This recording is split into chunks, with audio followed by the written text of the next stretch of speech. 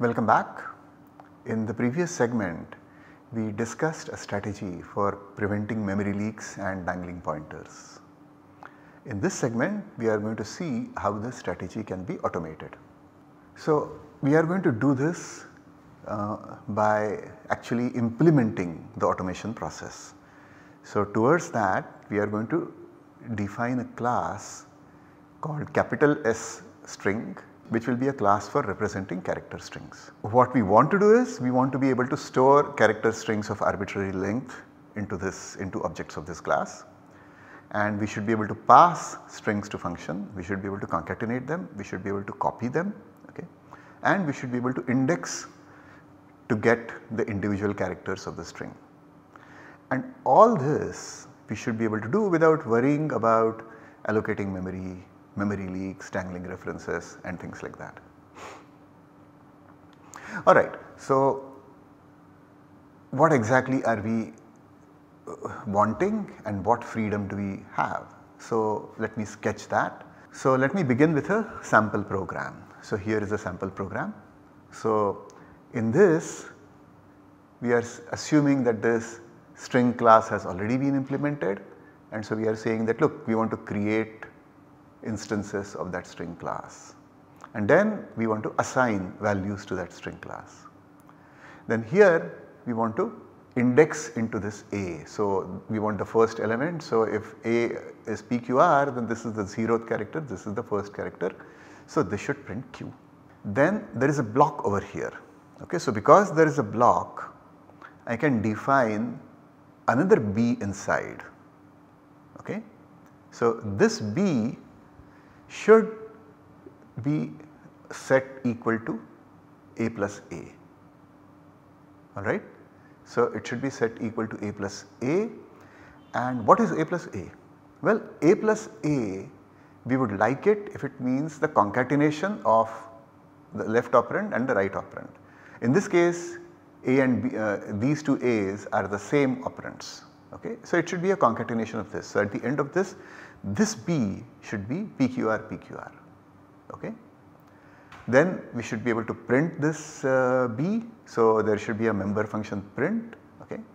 And then afterwards, after we exit from this block, we should be able to pass our object to a function, okay. So this is an argument to the function, and if this is a pass, if this is a call by value, then this value should get copied to the parameter of this function f. Alright, so now this is our program. So let us see how C++ executes it. Okay, so how does C++ view the various statements, and what is sort of the normal way of executing something like this? Okay. So first, this string AB. So the way the string AB works is that C++ calls the constructors on A and B. So we should be writing the constructors, and therefore we should be able to do whatever we want when the statement executes. So this is relatively simple, okay. Now the next statement is A equal to B equal to PQR. So how do you interpret this? Well, these are operators, equal to's are operators. So this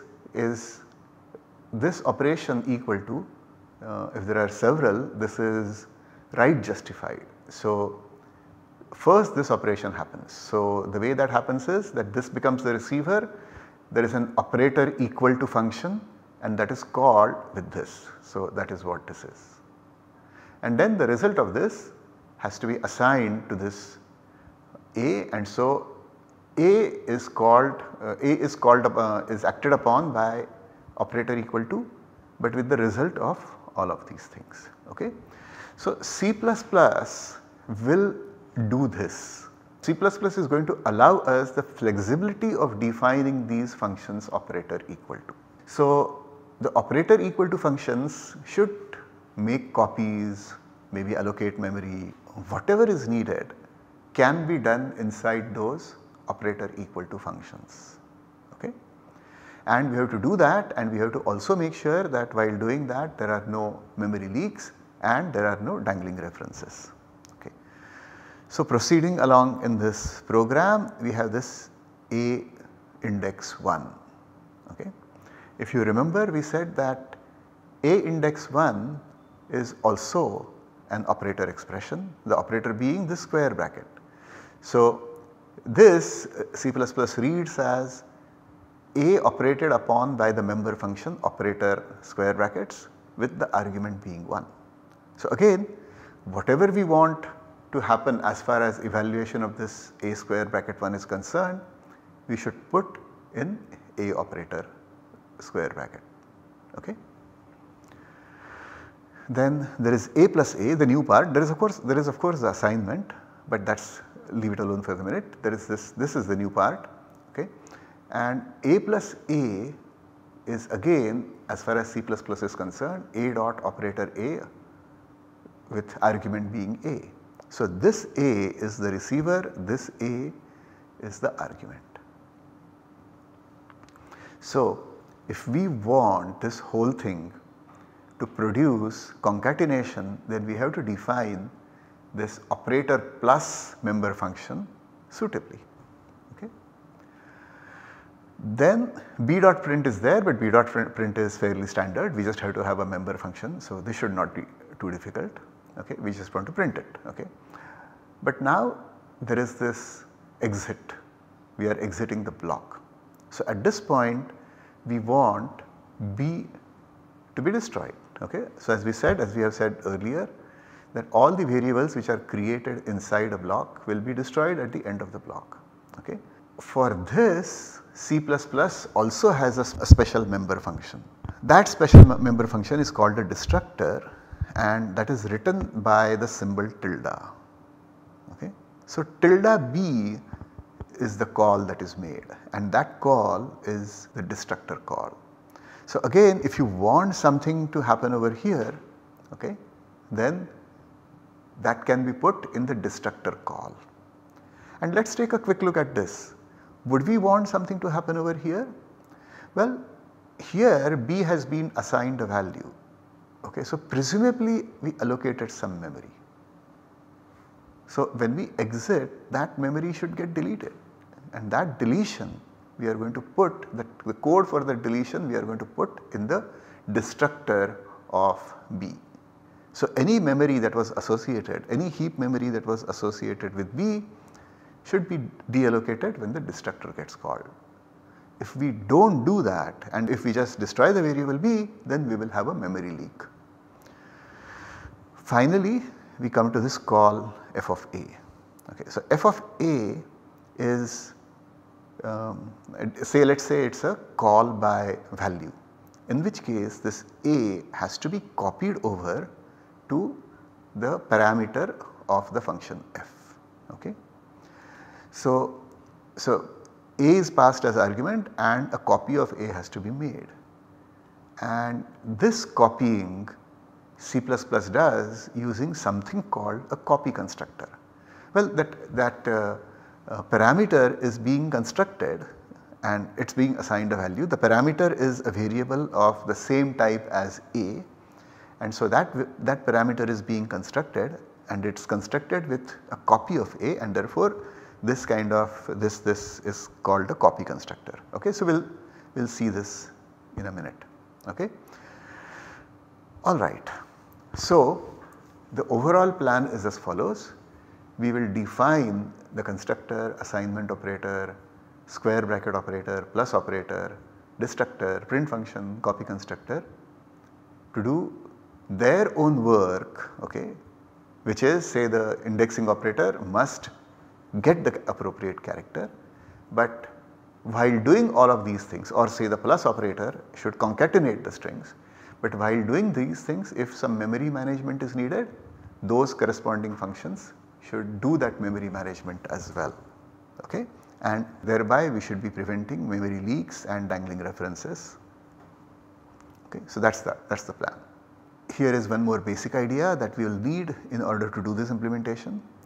So we will store the string itself, okay, the string that is going to go and sit inside this assigned to this variable, that string itself will be stored on the heap, while we maintain a pointer PTR to it inside our class. Okay.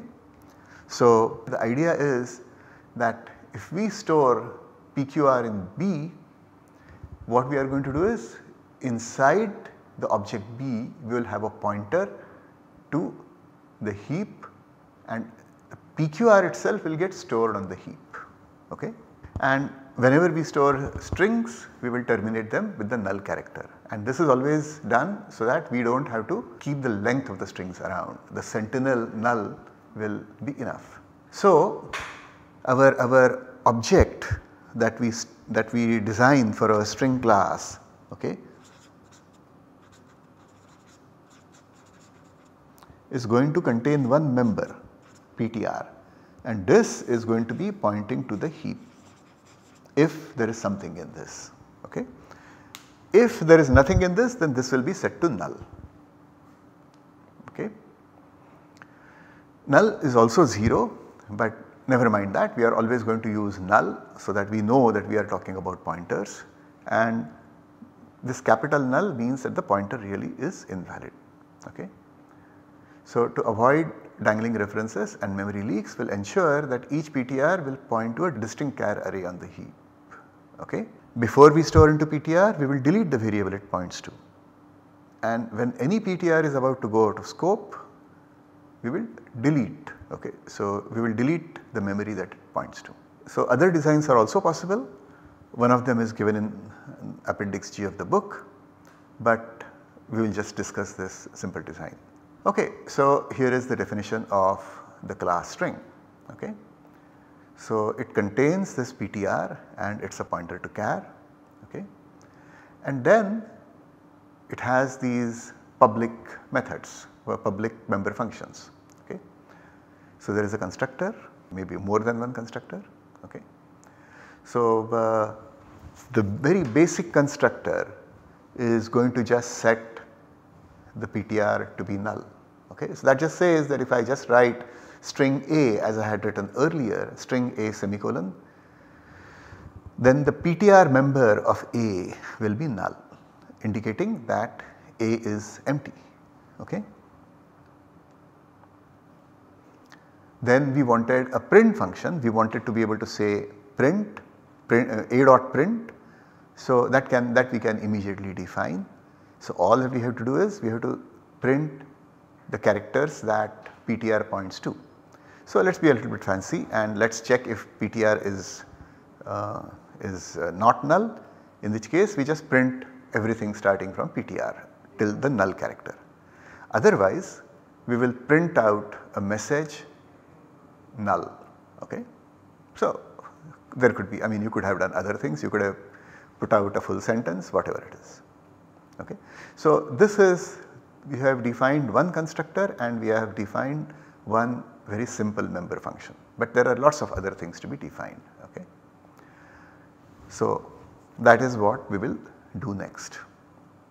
Alright, so what have we discussed? We said that we wish to design a string class which supports assignment, concatenation, indexing and all of that, and then we took some decisions regarding how to design it.